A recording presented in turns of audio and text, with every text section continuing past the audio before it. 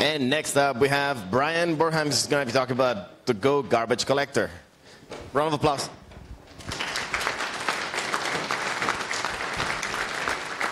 Hello. Well, thank you for coming along so late. Who has tuned a garbage collector? Okay, not too many people. Okay, so I was wondering who would show up to this talk. Anyway, let's. I'm going to talk about tuning the Go garbage collector. All of the settings you can use to do that with. That's a joke that nobody got. Okay, we'll get there. We'll get there. So first of all, let me introduce myself. My name is Bryan Boreham. You can follow me on Twitter and ask any questions you like afterwards that way. I work for a company called Weaveworks. We do like DevOps tools, continuous deployment, stuff like that. I like making code go faster. It's like a video game for me. So that's kind of why. That's where I'm coming from when I want to tune the garbage collector.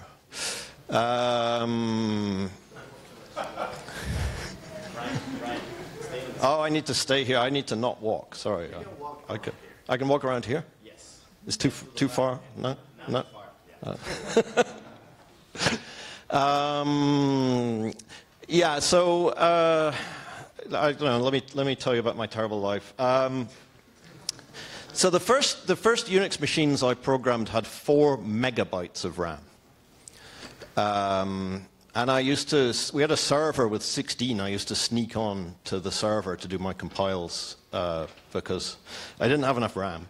And fast forward at Weaveworks, we run this cloud system on Amazon. We had these 32 gig machines a couple of years ago, and we prepaid a year. And we spent basically a whole year running out of RAM on 32 gig machines and tuning it, and then finally the prepay ran out, and we went to 64 gig machines, and I'm certainly much more relaxed now. So, yeah, so we care about the garbage because, you know, if you don't take out the garbage, it fills up, and your life is a mess, and so on and so on and so on. These are some slides from a talk I did last year. I might just skip through those in the interests of time.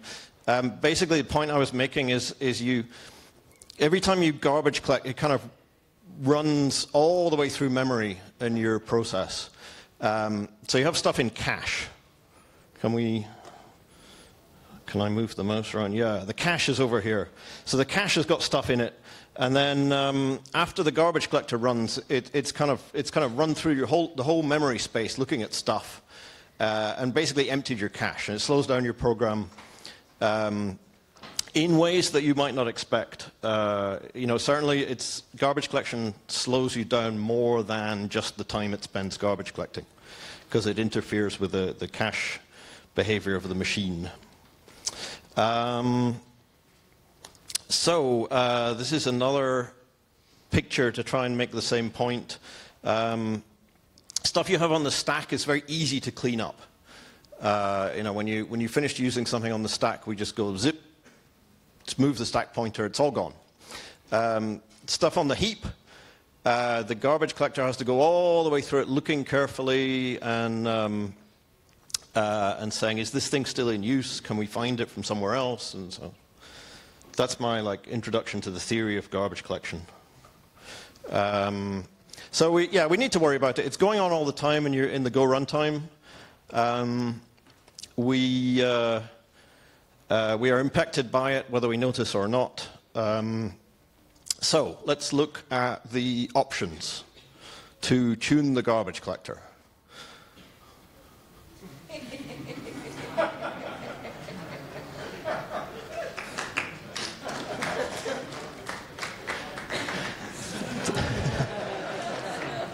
These are all the options you get to tune the garbage collector in Java.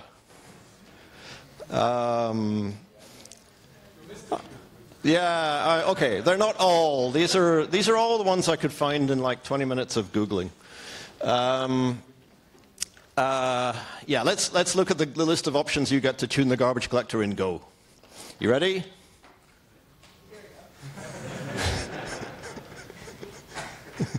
There is one option. I signed up to do a 30-minute talk about one option. 25 minutes, okay. And actually, the timer's not running, so who knows how long this takes? Are you counting? Good, good. Yeah, okay, so let's look at... I'm going to hopefully do a live demo. If the live demo doesn't work, I have screen captures.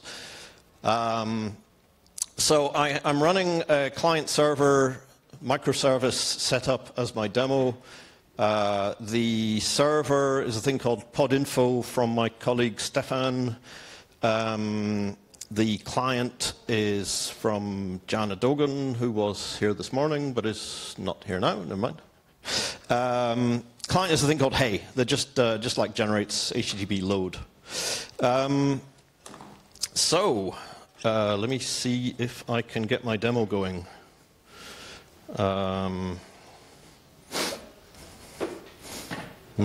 Okay. So the first setup is a big server process. A big server process that has some kind of large amount of data in memory that basically sits there all the time, like a cache of results or some data set that it's processing or something like that. And I have simulated this by... I scrolled it up too far. I actually added that option to Stefan's program. I just allocated half a gigabyte of memory just in a byte slice.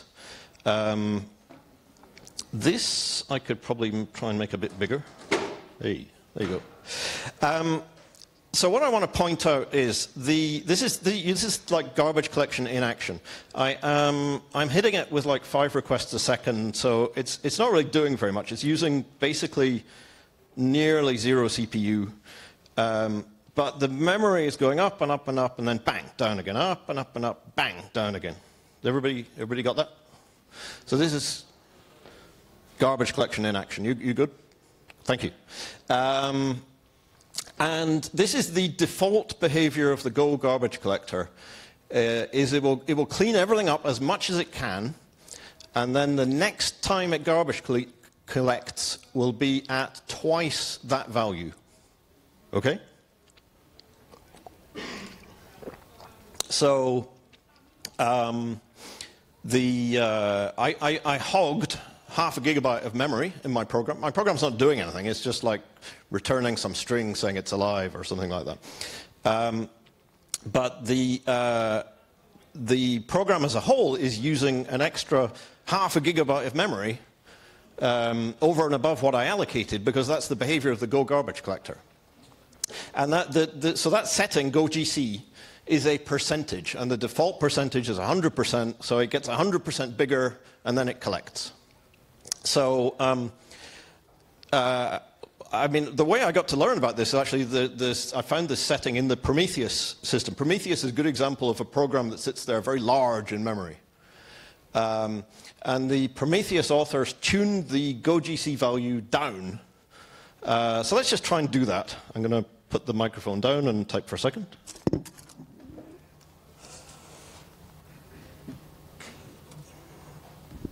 Okay, so I'm terminating my server. So I'm going to run the same server. I'm typing one-handed, so I would probably use control keys and things. GOGC equals 50. Oh, I typed GOGC with a small letter, so let me just control C that and do it again. Thank you very much, Mr. Microphone Stand. My pleasure. So I'm running podinfo inside a container that has nothing to do with the demo. I'm monitoring it using Prometheus. That again has nothing to do with the demo. And I'm visualizing it using Grafana, which is drawing these charts. Who knew Grafana could do white as well as black? Yeah, well, there you go. You learn something else. So So what I've done, I left the load generator going, and I changed GOGC to 50. Right here. Okay? And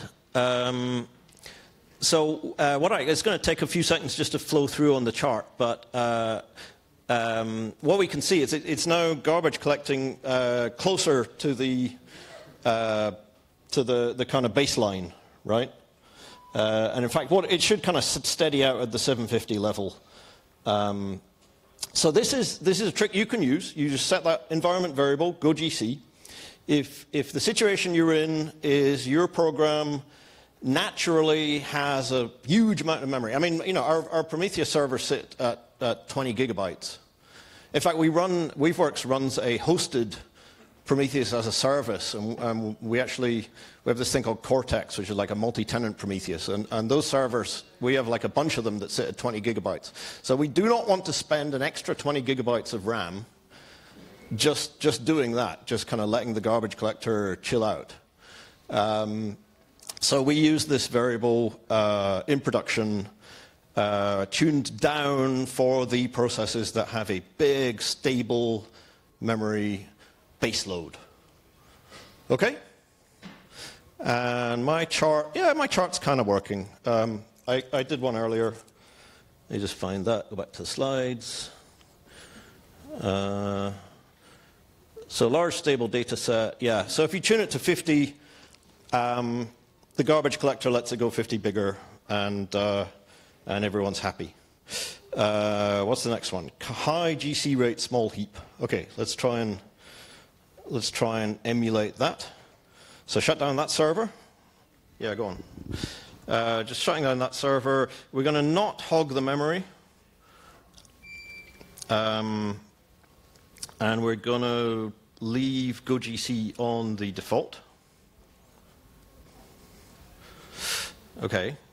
And then we were running Hey like 5 a second. I'm going to run, so this command is 10 concurrent threads doing 20 a second, so 200 a second. And it's going to run for 2 minutes. So let's take a look at the charts. Oops, let's open that up. Right, so just for clarity, I have totally changed my perspective. The first example was, even though I'm running the same program, I'm in a different pretend now. The first case, I was pretending I had a program that ran with a really big, stable data set. So now I've moved to pretending I'm working with a program that uses very little memory, like something like a reverse proxy. Turns out we have one of them at work as well. So what we observe, rather than let it run the full 2 minutes, let me put the pre-canned stuff up on the screen. The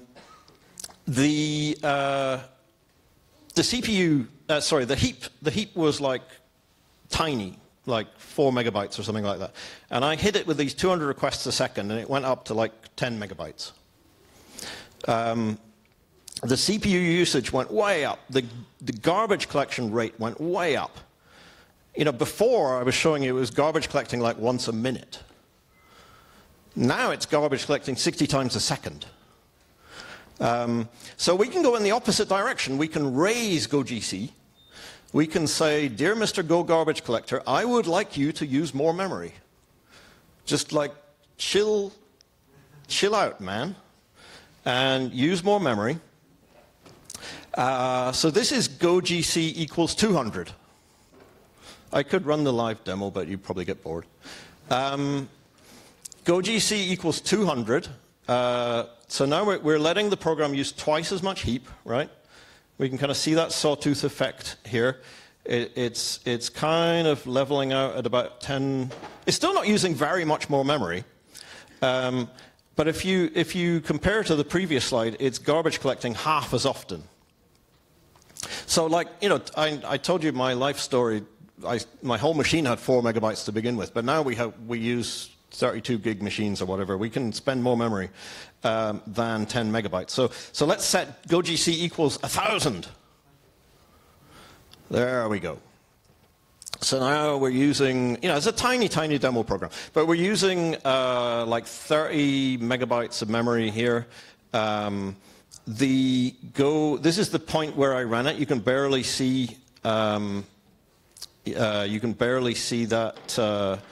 GC rate went to about 5 or something like that, and the latency is lower. Let me just skip back. Let me use this thing. So that was the original one.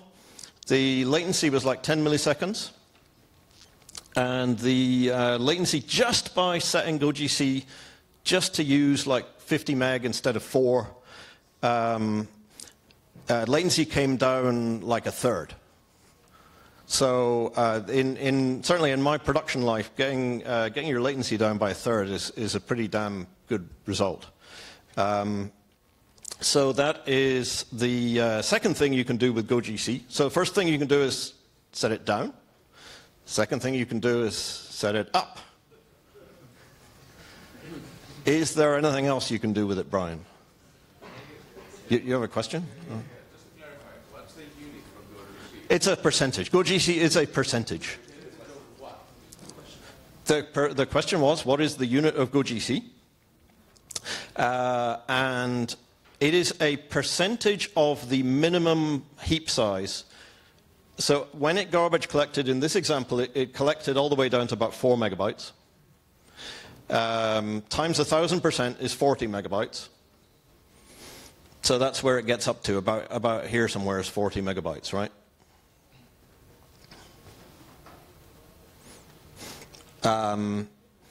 Yeah, so it's a percentage relative to the minimum size. So I'll give you a link at the end. There's a really, really good presentation that goes through the like 5-year history, last 5-year history of the Go garbage collector and all the reasons why they did things and the background and so on. And one of their aims is to make the thing kind of self-tuning and self-adaptive. That's why everything is relative. That's why it doesn't look like the Java page.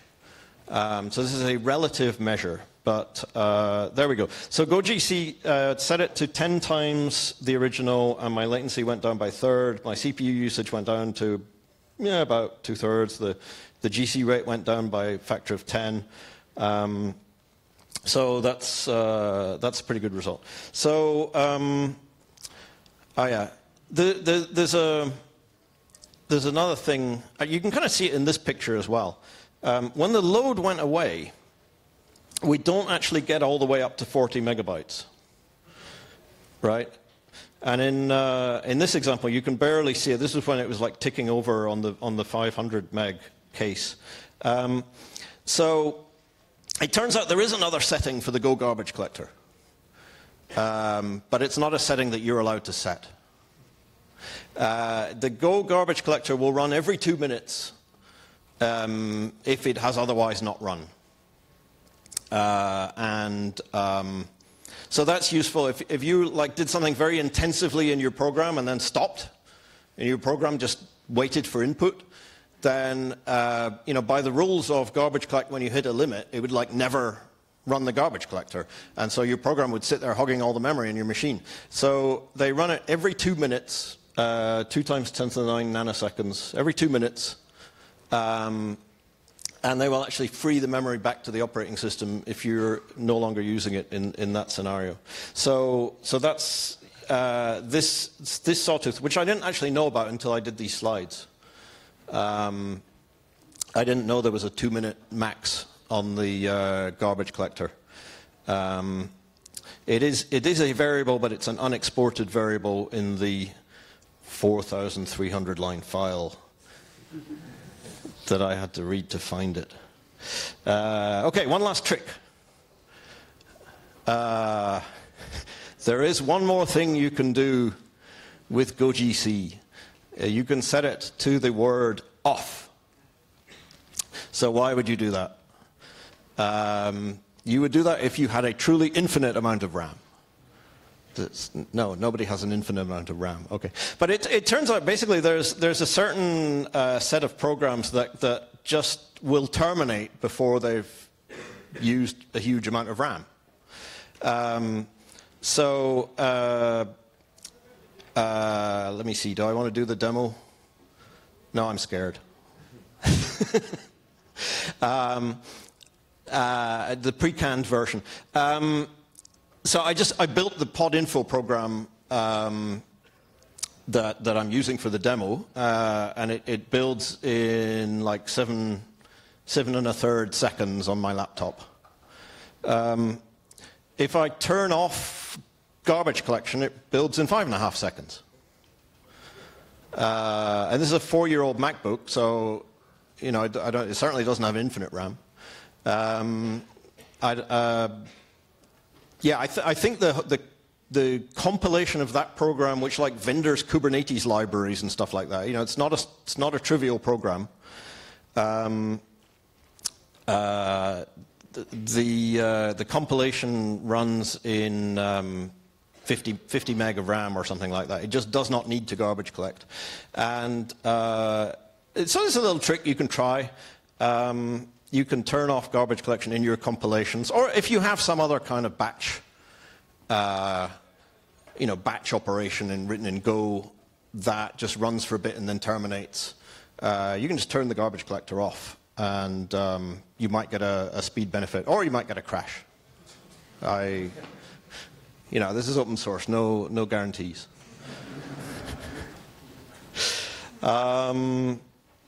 Okay, fantastic picture from Ashley McNamara there. We might get more Go garbage collector settings to tweak in the future. We might approach the Java page over time. So there are two that you can read about, clearly talked about. One is set max heap, because this thing about I'll just go twice as big as I was last time. At some point it goes bang. This was my life, right? For most of last year, our processes would crash in production, so just telling the garbage collector, like, yeah, I love your sawtooth, but just don't go above 20 gigabytes, or whatever number you pick. So what that does is it trades performance for safety, right? Because if you actually need that much memory, your sawtooth is going to get faster and faster and faster until eventually the program does nothing, because it's just garbage collecting all the time. So this is in an experimental branch of the Go runtime that I couldn't actually find, but I can read about it, and you can Google it. You can find all that stuff. On the other side, there is also, I think, accepted support for a minimum heap size. So this is basically the same thing as I did with setting GOGC very high, saying, look, I want you to use more memory. But it's like a safer way to do it, because the multiplier has that dangerous effect that the sawtooth might get out of hand. So GOGC min, I think that will show up. That's a much simpler change to the runtime. So probably show up faster, sooner. Okay, I am done with my talk.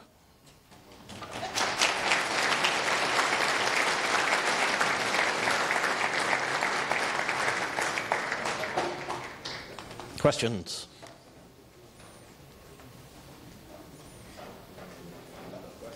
No? Okay, a couple of links. Oh, a question? Yeah, do I run with the mic? If you want to. Thank you. So what about GC times? Are GC times strictly linearly dependent with the amount of RAM that needs to be wiped, or is there a sweet spot between GC times and the? Yeah. Okay, so I think you're asking about the time the garbage collector takes to run, well, so number one, I will say the impact of garbage collection on performance is way bigger than the time the garbage collector takes to run. So Go, over the last few revisions, moved to a largely garbage collecting in the background. So the actual time it stops your program for is under most circumstances, tiny, tiny, tiny. There are edge cases. that whole slide about the cache and so on, garbage collection will slug your program, will really slow it down in ways that are really hard to understand. You know, it's just this fact that it's trawling through everything in your program. So there is no metric you can, other than the end result, like my latency went down by 1/3. So that was the impact that GC was having on my program. There is no measurement of GC time that will add up to 1/3. So, you know, sorry, but I do this a lot. And that is absolutely my finding. There is no simple relationship between anything and anything. You've got to kind of try the different values and see what comes out. Okay, out of time. Thank you very much. Thank you.